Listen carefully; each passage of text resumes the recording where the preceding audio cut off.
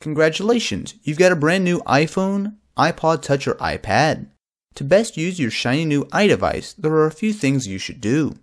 First off, you need to activate your device.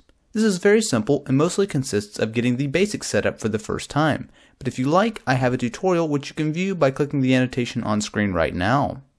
Once your device is activated and connected to Wi-Fi, the first thing you should do is check for software updates. From time to time, Apple releases new features, so to check, tap on Settings, scroll down to General, and then Software Update. If there's anything new, download it and give it a bit to install. After everything is set up, you should plug your new device in. When you get a new gadget with a rechargeable battery, you should always charge it fully and then burn the battery all the way down. This is what's known as calibrating and should be done about once a month to get the most out of your battery. Now that all the boring stuff is out of the way, it's time to load your new iDevice up. Connect it using the included USB cable to your computer and transfer over all of your music, movies, and other media using iTunes. You can also use the App Store to download lots of cool apps and games. There you have it. You are all ready to get the most out of your iPhone, iPod Touch, or iPad.